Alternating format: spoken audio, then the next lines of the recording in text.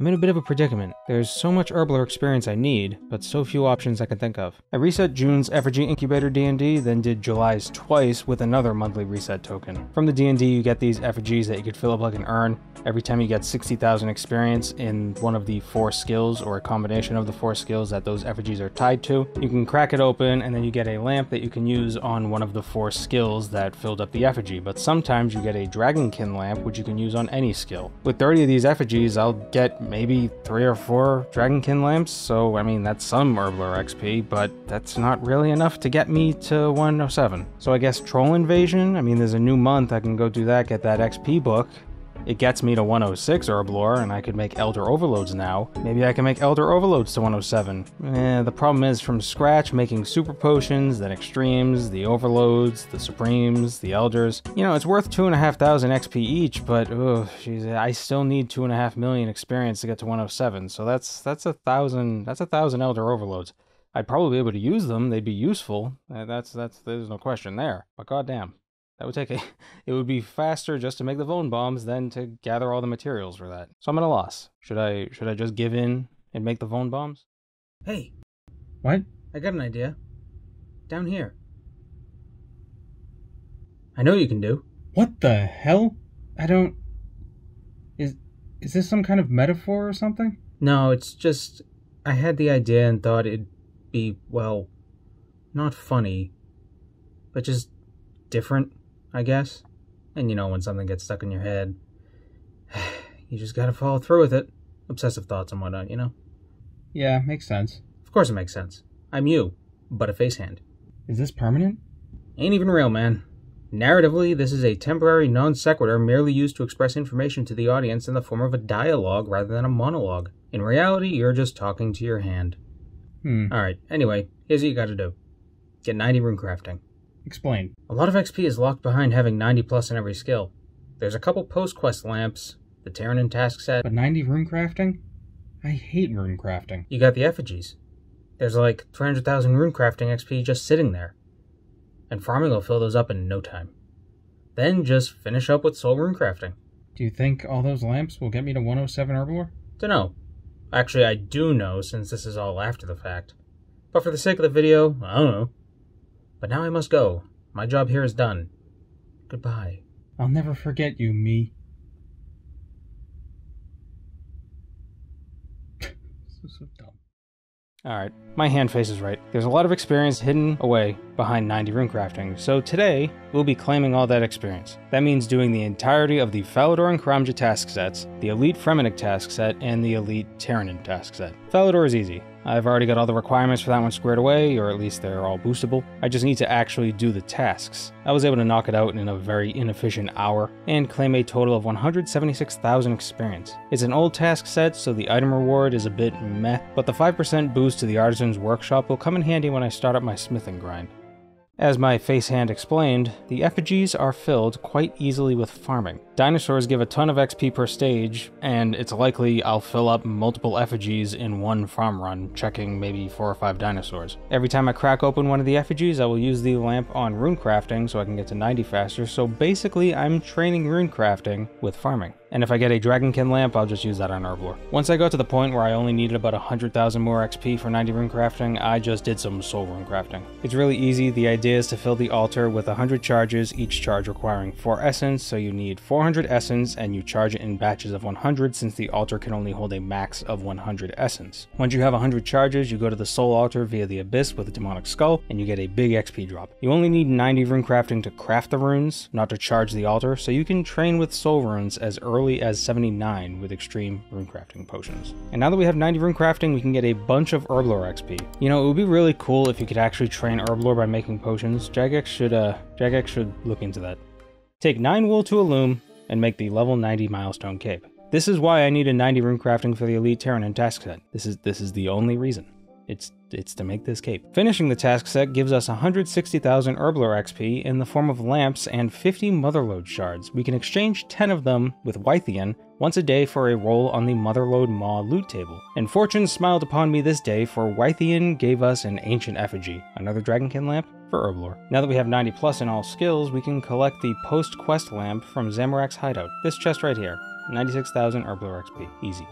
I hadn't been talking about this, but every now and then I come to the Barbarian course and complete a few dozen advanced laps. You get an Agile top as a reward when you successfully finish the advanced course 250 times. But I sure as hell wasn't going to do that all in one sitting, so this last bit of the grind wasn't much of a grind at all. A task in the Fremennik set is completing the course while wearing the Agile top, so this is the primary reason why I hadn't completed the elite tasks yet. Agility sucks. What doesn't suck is finishing the elite tasks. We get another 160,000 Herblore experience and the Fremennik Sea Boots 4, which are actually kind of useful. When worn, you do more damage to the Dagonoth Kings, and the Enchanted Lyre now has teleport options to a bunch of Fremennik related locations. Pretty useful for clue scrolls. Now, Karamja. Nothing about it is difficult. You need a fire cape, but that isn't much of a problem nowadays. The worst part, for Ironman specifically, is trading Gabooti for a gem machete. To get a machete, you need to give Gabooti 3 cut gems, opal, jade, or topaz, and a goat tuber. The only way to get a goat tuber is from the Taiwo Wanai cleanup minigame. You cut down these jungle patches, and when you clear it completely, there's a 1% chance that a goat tuber plant will spawn. The goat tuber costs over 5 mil on the Grand Exchange. Needless to say, it's a colossal pain in the ass to get, and Ironmen got no choice but to get it themselves. What's worse is that this is a medium task. It's the most time-consuming and painful task, and it's not even elite. Well, time to get to work. Will it take me 5 minutes? 5 hours? 5 days? Who knows? Handface knows.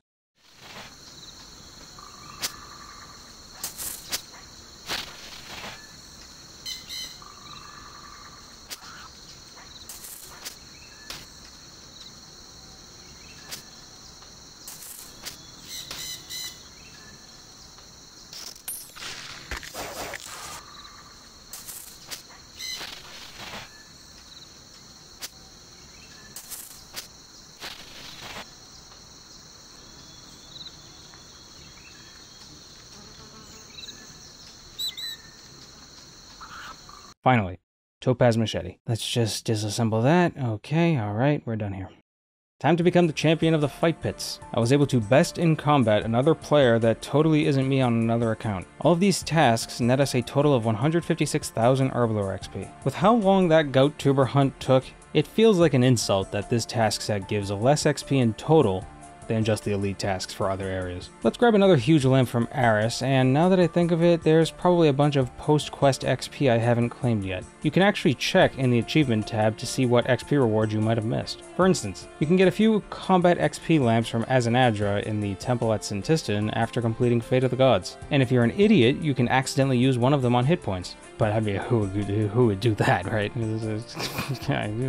I left some prayer XP near Guthix's corpse. I think you need 90 prayer to claim it, and I just forgot to. There's also Philippe Carnelian. Every 50 quest points you can find him somewhere in Galenor, and he'll give you an experience lamp each time for a total of 60,000 experience. Also, his final location is in the Tsar City, a very convenient spot for him to be in when you're doing master clues. Lastly, we're going to grab the tier 90 temporal lamp in Golvis Manor, worth 96,000 experience. And since we're in the manor anyway, we'll finish the replay and get another huge XP lamp. With all this XP, I am now close enough to 107 that I don't mind making Vone Bombs the rest of the way. We're talking maybe 100, not 1,000. And that's 107. I think I'll make 500 or 600 Vone Bombs in total. It should be more than enough to finish this Kerapac task. Remember Kerapac? Remember what kickstarted this Herblore grind? Yeah, let's get back to that. I got a bit of advice in the comments of my last video, incorporated a lot of it, and ended up with this pretty effective strategy, or at least I think it was. I think it's effective. I mean, maybe it's not perfectly optimal, but it worked for me. I immediately used Death Swiftness and chuck a Vone Bomb at Kerapac.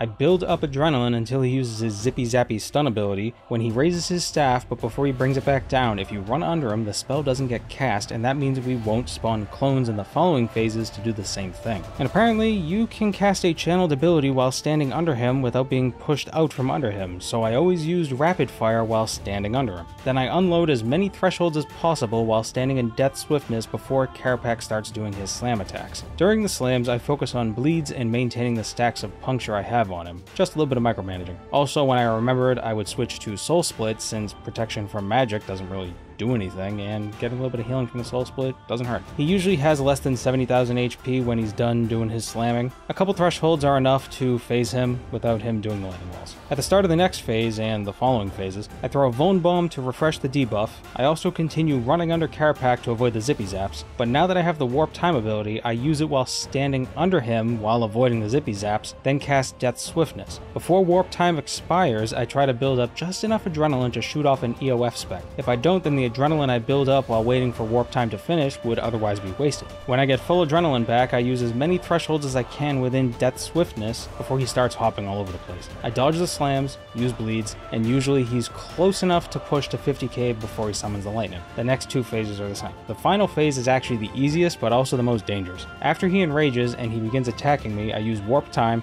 cast Devotion, then use quick thresholds like Salt the Wound, Snapshot, and maybe an EOF spec. When Warp Time expires, I use Devotion again and dump as much adrenaline as possible into Kerapac, then he dies. Repeat this until the task is over. Not much later, I got a Scripture of Jas, a great little item to go with all the manuscript pages I've been getting. Like all God and Elder God books, it has a 6.6% chance of activating. When this book activates, all damage over the next 17 ticks, about 10 seconds, is counted. When the effect ends, 20% of that damage is dealt to the target, capping at 30,000. It's not the best Elder God book, but the only other options I have are the regular God books, and farming pages for those is much less reliable. Regardless, I was able to get a sub 3-minute kill after getting the scripture, so I think it might have had something to do with it. Unfortunately, I didn't get any interesting drops for the rest of the task, except on the last kill I got another scripture. Kind of bittersweet, but it's a drop. I really wanted Greater Concentrated Blast, but you know, can't have everything. I got 3 uniques this task, so, you know, 3 uniques and 133 kills is above drop rate, so I guess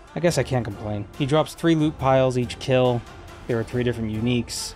Each unique has a 1 in 700-ish drop chance, so it ends up being every kill you have a 1 in 84 chance of getting a unique. I got 3 uniques and 133 kills, so I was spooned. Now I'm just wondering if I should drop it over to my main and sell it. It's about 10 mil.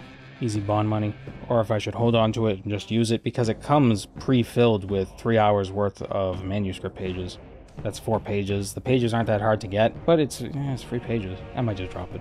I don't know, I'll think about it. Alright, let's open up these troves. Not very exciting, nothing super unique. I mean, I got some Pernix Quiver fragments, so that's nice. And, you know, just your standard trove loot. And here are the alchables. Almost 30 mil worth of fire battle stabs and orichalcum salvage. We'll just pop those into the alchemizer and come back for it later. All in all, I can say that this node-on task was more than worth it. I certainly had fun seeing my progress over the course of those 133 kills. I guess that's why people enjoy PVM so much, seeking out every little optimization possible with the resources you have. It's a shame the loot isn't really that exciting. Ignoring rare drop table loot and uniques, the loot is pretty repetitive. Don't get me wrong, it's all useful, but it's not very varied. I'll be able to use all of it though.